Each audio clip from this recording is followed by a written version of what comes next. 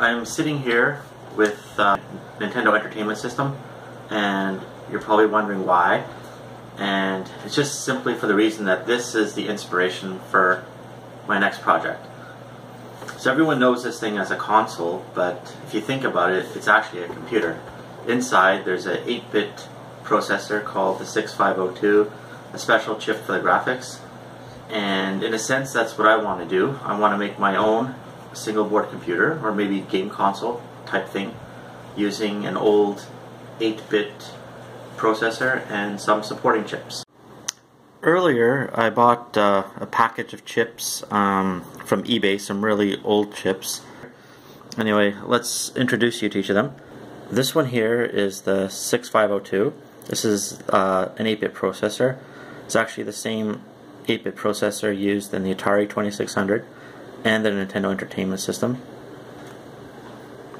This here is a 6522. This is like a port chip. I'm going to use this for the joystick ports. This here, the TMS9918A, this is a graphics chip. In fact, it's the original graphics chip used in the ColecoVision. This, the AY38910A, is a sound chip. It was used, I think, in some of the old arcades, and I believe also in the Intellivision. Hi again. I'm here with a package shipped by DHL. This is from China, and it should be the PCBs.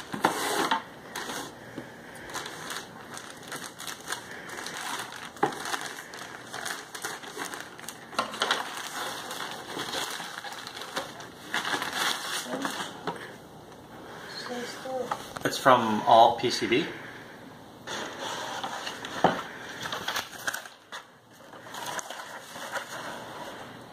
So these are done in white, which is different. I've never made a board that has white solder mask.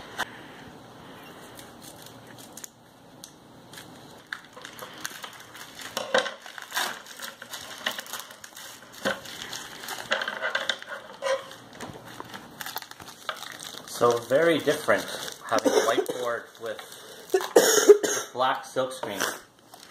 You've seen some of my green boards and blue boards and all of it, Daniel? Anyway, here is the whiteboard. Okay. Do you want to see, Jen?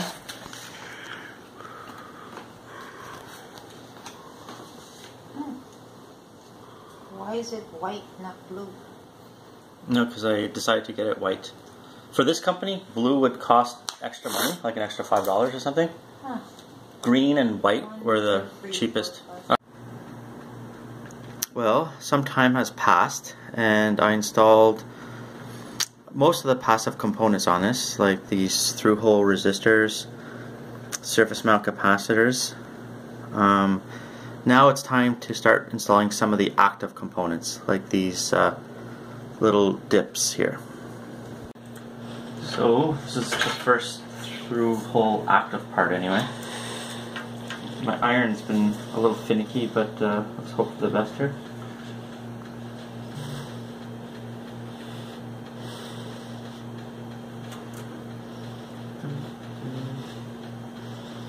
I find it takes a long time, but it's not that difficult, I guess.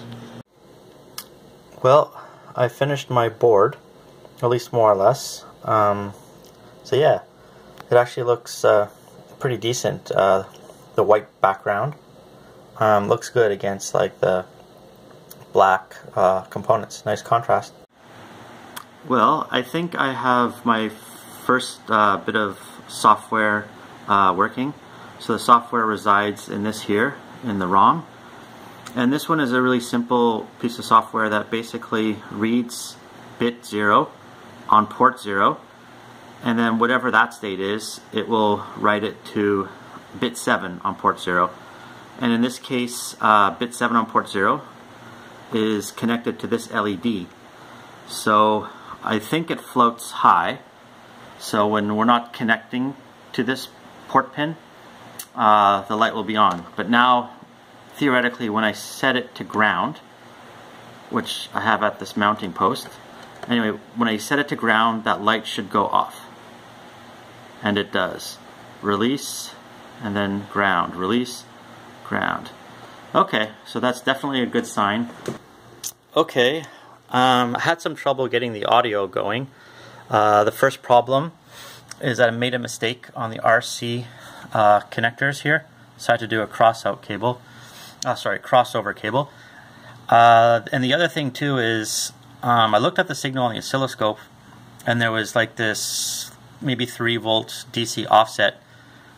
So what I did is I put a load approximately 10K at the capacitor's output, sort of shunting that to ground, and that got rid of the DC offset. And then so we're going to try to see if the audio works.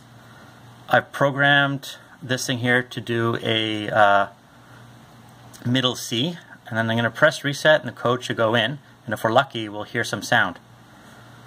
So anyway, that's the screen now. I think we'll get some crazy video and a tone, which I don't have a musical ear, but I think this is middle C. So if, yeah, we'll try something a little more ambitious, maybe try to get a song working on this later. Okay, I've got a song here, a really lame one, so bear with me here.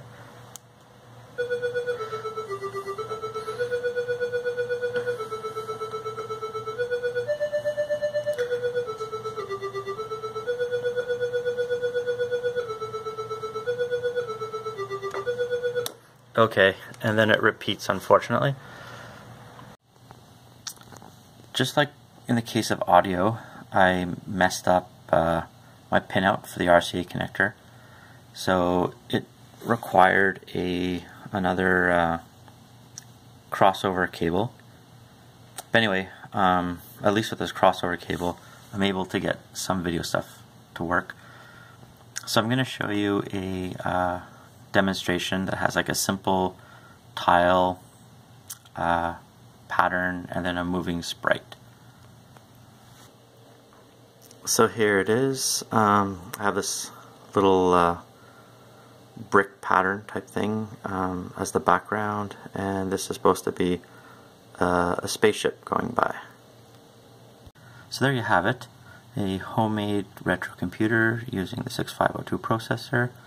This was definitely one of my more challenging projects. I knew it was going to be difficult, but it was even a little more difficult than I thought. A lot of troubleshooting and whatnot, a lot of hurdles. But yeah, I'm pretty pleased. Like crossover cables aside, I'm able to do video and audio, and the ROM, the RAM, every major block works.